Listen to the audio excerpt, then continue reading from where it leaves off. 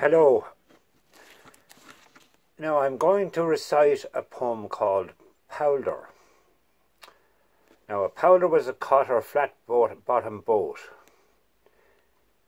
used on the strand in County Wexford where there was no pier or no harbour. It was handy to pull up and down along the beach. Maybe more difficult as a boat with a keel. Right, now this poem is told from the perspective of the boat itself. It's the actual boat, Poulder, telling its story. It goes like this. Larch and elm from our native trees would in splendour soon sail the southern seas. A fine winch elm of fertile lay, my stoutful ribs soon it would be. The planking of larch that will make my floor will soon hear the sound of the breaker's roar. From garboard to gunwale they shaped out my hull.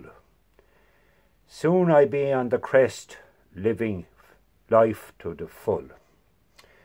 With nets in my hold and a swung at my side, my stem will soon enter the ocean's tide.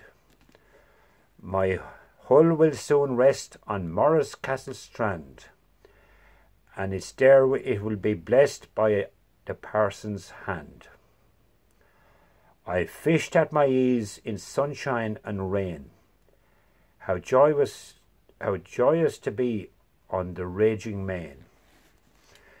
So thanks to the hands of the Ballinlow men, who carved out my hull from stern to stem. Alas, I am going to fish with pleasure and east on the ocean's crest in a cool sea breeze. Now, right now, I got a good reaction from Kilmuckridge, Mullermain branch of Coltis when I gave him an air called Peaceful Kirkham Road there recently.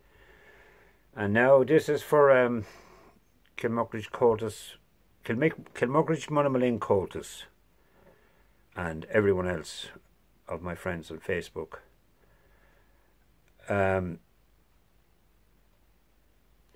Mullermain is home of a Buffers Alley GAA club with many great camogie and hurling stars over many years. So I'll play two tunes for you now. The first one is The Road to Garrison. It's a reel composed by Maurice Lennon from Stockton's Wing about 30 years ago. And the second tune is Ambrose Maloney's. Now, I don't know about Ambrose Maloney, but that's what the tune is called anyway. So I'll give it a go now. I might break down and I might get through it, but I'll try anyway.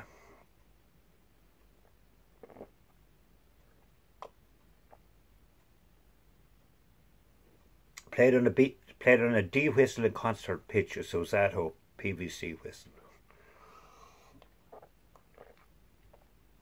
Ah, Guinness is good.